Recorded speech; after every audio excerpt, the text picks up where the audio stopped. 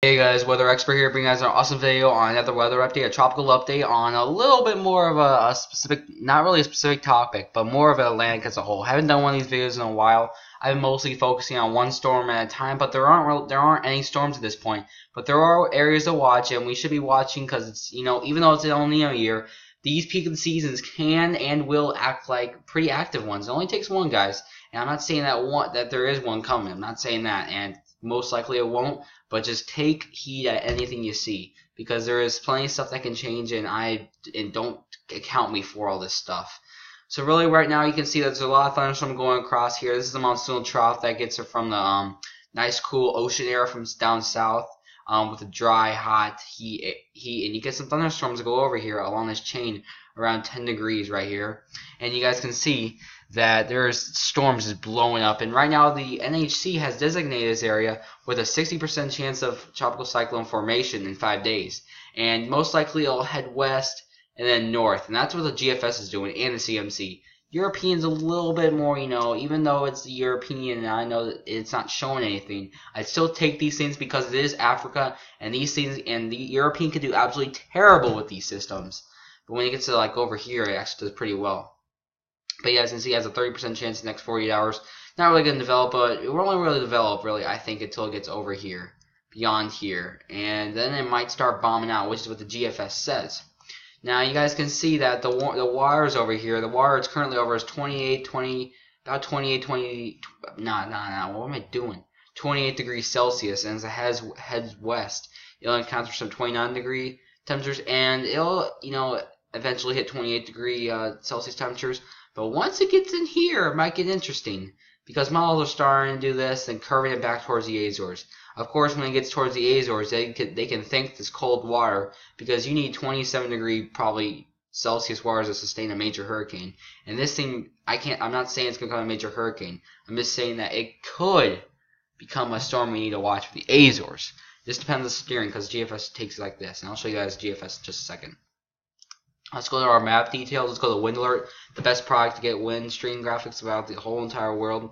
And I think it's better than Null School, just because it just shows more dynamics in this. So you guys can see the nice cool air from the, you guys can see the nice cool pool of water just creating a nice surge of moisture from the equator, and then you get the humid air, and then you get the dry, dusty air that actually kind of converges, and you get thunderstorms develop.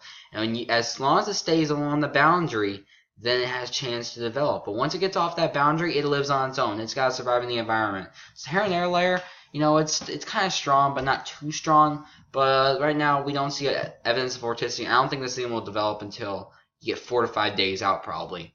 Now, let's see. Let's go to our model. Now, whoops. You guys did not see that.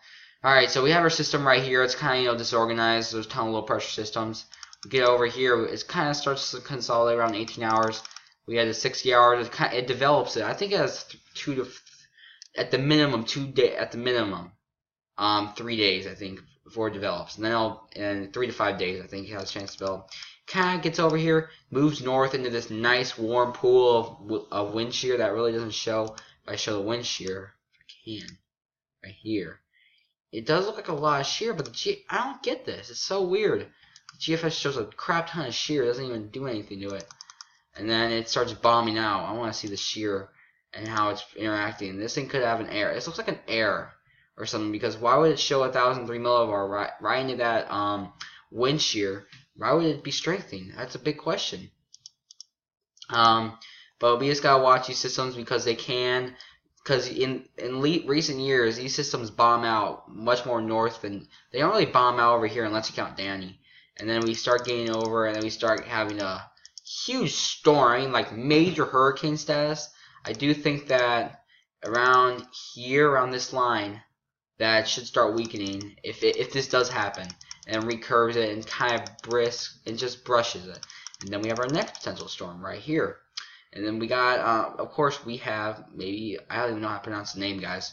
And my voice might sound weird just because I have a stuffy nose a little bit and I have a little bit of sore throat. But here's another graphic. This is the best product you can get.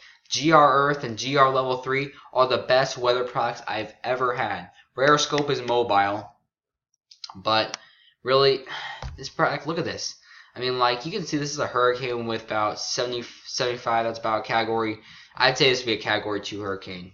And as we get into time, we get to 222 hours, and you can tell that it's going to head to sea. Now, it takes a little while to develop.